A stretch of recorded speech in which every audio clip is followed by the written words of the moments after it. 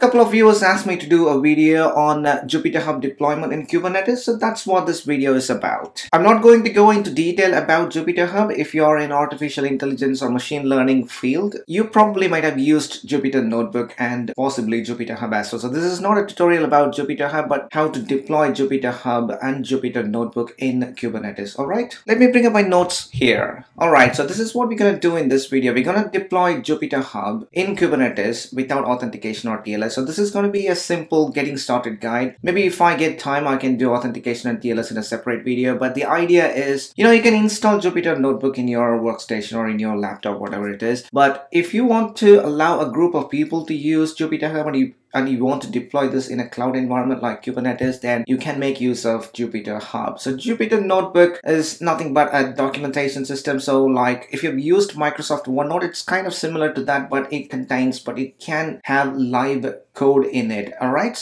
So once we deploy Jupyterhub, I'll show you a quick demo how the Jupyter Notebook looks and how you can actually use it. In terms of prerequisites for this video, if you want to follow along this video, there are a few. Obviously you need a Kubernetes cluster. If you're using my Vagrant environment as your Kubernetes cluster, then you have to bear one thing in mind. In my Vagrant environment, I've allocated 2 GB of RAM and 2 CPU for master nodes and 1 GB of RAM and 1 CPU for all the worker nodes. So with that configuration, you won't be able to test Jupyterhub and Jupyter Notebook, so you need at least 2 GB of RAM on your worker nodes. So for this demo, I've updated my Vagrant file, my Vagrant environment, to give 4 GB of RAM for each of my worker nodes. So that's one thing. And then you need to have Helm 3 installed. I've got Helm 3 installed, and we'll be using Helm way to deploy Jupyterhub in our Kubernetes cluster. The third prerequisite is to have a load balancing solution. If you're doing this on a laptop or an on-prem bare metal Kubernetes cluster, you need to have a load balancing solution. I would recommend MetalLB. I've done a video on MetalLB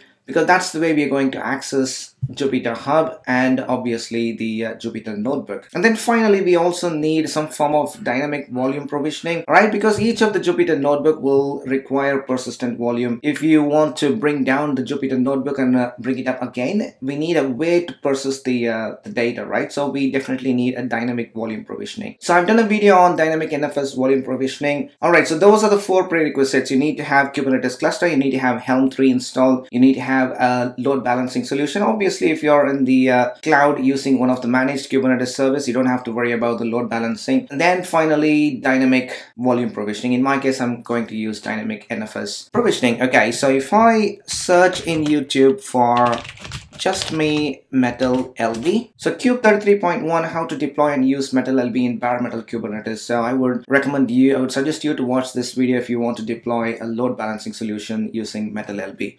And if I search in YouTube for just me dynamic NFS, I did a video recently on that as well. So these 2 videos, 23 and 20, are quite old, like 2 years ago. The one that I did 5 days ago is this one, a guide to setting up dynamic NFS provisioning in Kubernetes. Right, so I've got my Kubernetes cluster ready. Let me quickly show you my cluster. Cluster info, get nodes, so 1.20.5, 1 master, 2 worker nodes. As I said, these 2 worker nodes have 4 GB of RAM each, but just 1 CPU, that's fine. Okay, get pods, the usual system pods running, right? And if I show you what's in my MetalLB system namespace, so you can see controller speaker, this is the basic MetalLB stuff. And I've also got the NFS dynamic provisioning in the operations namespace, NFS subdir external provisioner. And if I do kubectl get storage class, so I've got this NFS client storage class, which is the default storage class. When it comes to deploying Jupyterhub, you need to make a note of your storage class. Because my storage class is the default storage class, I don't have to specify anything. But if you have storage classes but none of them are set to be default, you need to make a note of which storage class you want to use for Jupyterhub deployment. And then when it comes to deploying the Jupyterhub, we will be updating the Helm values file, and you need to enter the storage class in the values.yaml file, which we will see shortly. Alright, so that's my Kubernetes cluster, and if I do which Helm, I've got Helm version is 3.5.3. Okay, let me go to the documentation now, and I'm going to search for Jupyterhub Kubernetes. And the first link here, 0 to Jupyterhub with Kubernetes documentation. Okay, so we've got our Kubernetes cluster ready. We've got Helm deployed. So now set up Jupyterhub, installing Jupyterhub. So that's what I'm going to do now. And if you look under my video here, I'm looking at the latest version of this documentation, but for this video, I'm not going to use the latest version. Instead, I'm going to stick to the version 0.11.1. So if you're watching this video in the future and if you're using the latest version of the documentation, bear in mind that the process, the steps that I'm showing you here today for 0.11.1 might not be the same if you choose the latest version. So whatever I'm showing you in this video today is about 0.11.1. Okay. So we've got our documentation for 0.11.1. Okay, so installing Jupyterhub, the first thing we need to do is we need to add the Helm repository. For that, I'm going to copy that, paste it here.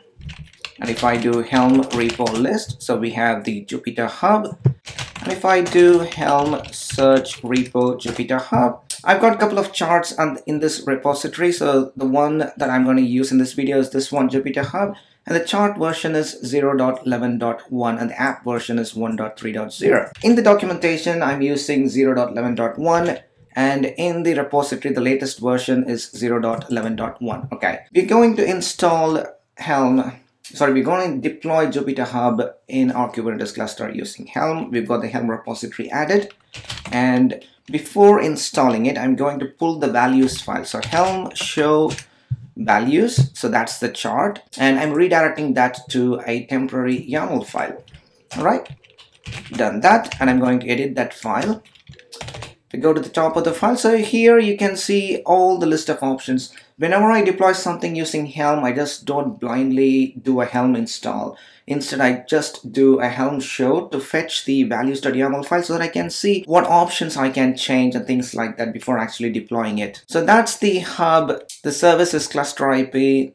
And if you go down here, storage is 1 gig. So the hub pod is going to require 1 gig of dynamic volume, so persistent volume. And here is where you need to specify your storage class name. If you don't have any default storage class, specify your storage class here. So in my case, I can do NFS client, so that's my storage class. I don't have to do it because that's the default storage class, right? All right, so that's one thing. And then you can see here there is the resource request limits for CPU and memory, and then we've got the proxy. So shortly we will be updating the secret token. So we need to generate a secret token and then we need to put in that here. And then if I scroll down again, this service is of type load balancer, so that's why we need a load balancing solution in your cluster. And if you want to use node port, if you don't want to use load balancer, you can still use node port here. And then again for the proxy pod, you have the resource request for CPU and memory. Okay, HTTPS is disabled. For this video, I'm going to leave it disabled, and there's an option to use Let's Encrypt to provision certificate using the Let's Encrypt production server. But if you want testing, I would advise you to go with the Let's Encrypt staging server. Right here again, you have the capacity 10 gigs, so that's another dynamic volume provisioning. So every single Jupyter notebook that we are going to launch will require 10 gig of capacity. You can obviously change the values here. And again here, if you want to use a specific storage class, you can mention the storage class here. Okay, so that's our values.yaml file, values file for Jupyterhub. And if I go back to the documentation and scroll about, there's a command here using OpenSSL, and I'm going to run that command, which is going to generate a 32-byte random string. Going to copy that, and I'm going to edit my values.yaml file and go to the top, search for secret token, and paste the token here. And now we are good to deploy Jupyterhub. Okay, so if I do kubectl get all in my default namespace, I don't have anything. So now I'm going to use Helm to deploy Jupyterhub. Helm install Jupyterhub. So that's just the name of the release that you want to use. You can give any name you want, and that's the Helm repository and the chart. And we are passing the -- values file because we are overriding some of the values in the YAML file.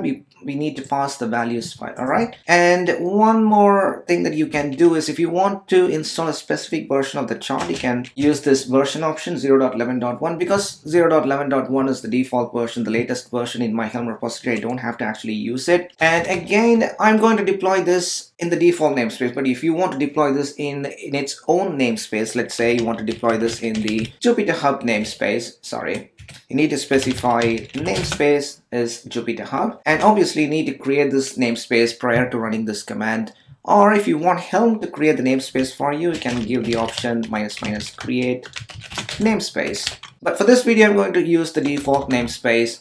So this one is going to take a couple of minutes even to give some output, and then I'm going to pause the video and come back when it's complete. Alright, the command completed, and if I do Helm list, that's Jupyterhub. But if you install Jupyterhub in a different namespace, you have to do Helm list -n and the namespace. If you use Jupyterhub, it's Jupyterhub, or if you want to show the Helm installation, Helm deployments across all the namespaces, you can use -a option. So as you can see here, there's Jupyterhub and NFS subdir external provisioner under the operations namespace. Okay, so Helm status Jupyterhub. Alright, so we've got Jupyterhub installed, and if I do kubectl get all, and the hub pod is getting ready, it's actually running, but it's not ready yet. But if you look around here, so there is a few deployments here. There's a hub deployment, proxy deployment, user scheduler deployment, and there is one stateful set, user placeholder. So the important bit here is this service proxy public. So that's our entry point to Jupyterhub. And the proxy pod is this one. So that's running fine. And because I've got MetalLB installed and I've got the external IP address, so that's the IP that I need to use to get into the Jupyterhub. Okay, let's do kubectl get all again and see if the hub pod is also running fine. Cool. So we need to access Jupyterhub using this external IP, the load balancer IP. So if I open up my web browser and go to 127.16.16.240, which is the load balancer IP address, I'm greeted with this sign-in page. So because we're not using any authentication or any TLS, you can see it's just plain HTTP. We're not using HTTPS. So username and password is just random username and random password. You can use any username and any password. So for this demo, let's use Venkat N and give it any password you like. Right, so it says your server is starting up. So what it's actually doing is it's creating a pod. It's creating a Jupyterhub pod, and it has done already. Right, let me increase the font size. So that's your Jupyter notebook. You've logged in through the Jupyterhub. So back in the terminal, if I show you kubectl get pods, and you can see there's one pod here, Jupyter Venkat N. So that's the new pod that got created for me. So that's our hub. Now I can go to the control panel and I can say stop my server. Okay, my server is stopped, and I can log out. And back in here, if I do get pods, my pod is gone. So my pod is getting terminated here, right? My pod is totally gone. So I can now go in here and I can again log in, and it will bring up my server again. But if you don't want to stop your server, that's fine. You don't have to stop your server. All right, let's do some basic quick demo kind of thing. So I'm in my Jupyter notebook. I can actually create a new text file. Let's say echo, or let's say hello world. Okay, and I can change the name of the file here, demo text. Right, so that's our file that I just uploaded. It's kind of like a documentation, and let's say if you want to create a new directory, I can do new folder, and I can rename the folder. Go back, select the folder, and I can rename it to demo. That's renamed, and in here I can do things like I can upload a picture. Let's say I want to upload my monk wallpaper, and if I click on that, so that's my default wallpaper. Okay, so that's Jupyter notebook. The important bit, the interesting bit is that you can have live Python code in your Jupyter notebook. So let's have a look at that. So I'm going to create a new Python 3 notebook. I can say print, for example, hello world, and I can run this example. Yeah, that's fine. And I can do import datetime dot today. Can run. Yeah, that works fine. So that's the example of a live code, and I can save this. Oh, it's already saved. All right, so I can save it like Python demo.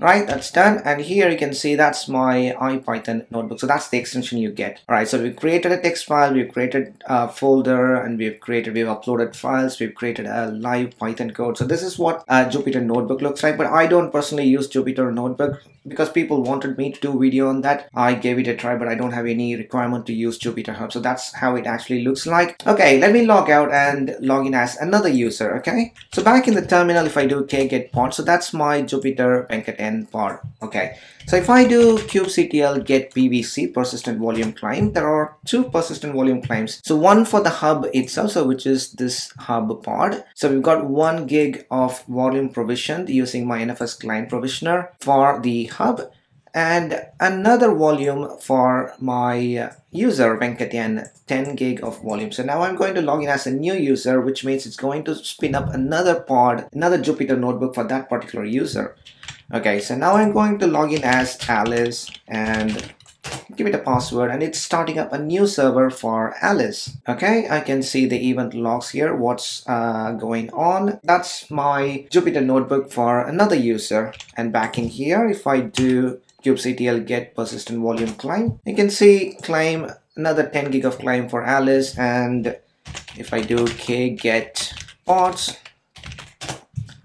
Jupyter Alice. Okay, I want to do another testing here, so let me log out and log back in as Venkatyan.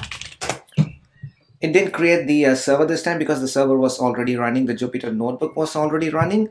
And now I'm going to go to the control panel and stop my server. Okay, so I've stopped my server, I've logged out. Back in here, if I do k get pods, Jupyter Venkatyan is getting terminated, but I had content in my notebook. I had a Python code, I had a text file, I had a directory, I had a wallpaper uploaded to my notebook, but my pod is now gone. Alright, so if I do k get pods, my pod is completely gone. So now I'm going to log in as myself again, Venkatyan, and it's spinning up a new pod for me, new Jupyter notebook for me, but it's going to attach the same persistent volume so that I get all my content back. Alright, so if I do k get pvc, yep, that's my pvc, it's still there. So I think that's all I wanted to show you in this video. Give it a try. If you've got any questions, let me know, I'll be happy to help. I will see you all in my next video. Until then, keep learning and keep on learning. Bye-bye.